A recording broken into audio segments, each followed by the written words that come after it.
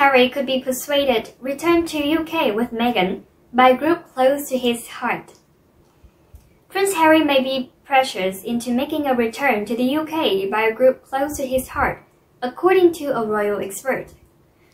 The Duke, along with Meghan Markle, stepped down from senior royal duties earlier this year amid their move to the United States. The move has seen the successors become more vocal about their certain issues such as politics, and has granted them more freedom in pursuing their own income.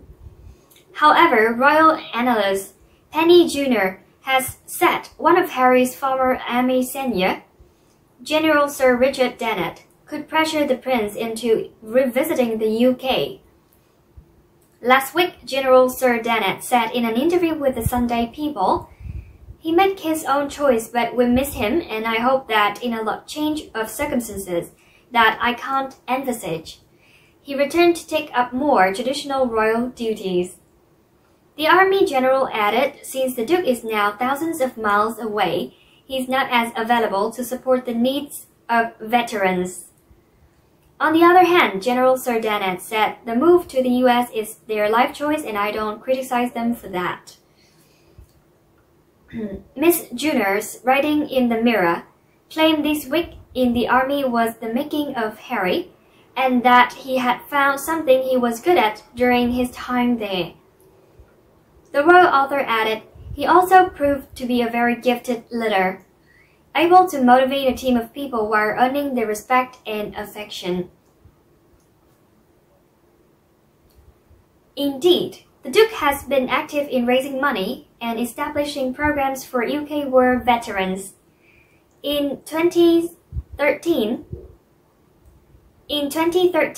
Harry, along with a team of 4 injured British soldiers, raced to the South Pole as part of the Walking with the Wounded expedition. They arrived along with another team from the US and one with Canadian and Australian servicemen and women. Prince Harry also founded the Invictus Game, a sporting competition exclusively for wounded, injured, and sick servicemen and women. The Invictus Game Foundation says the Duke, despite his distance, is still involved in the game.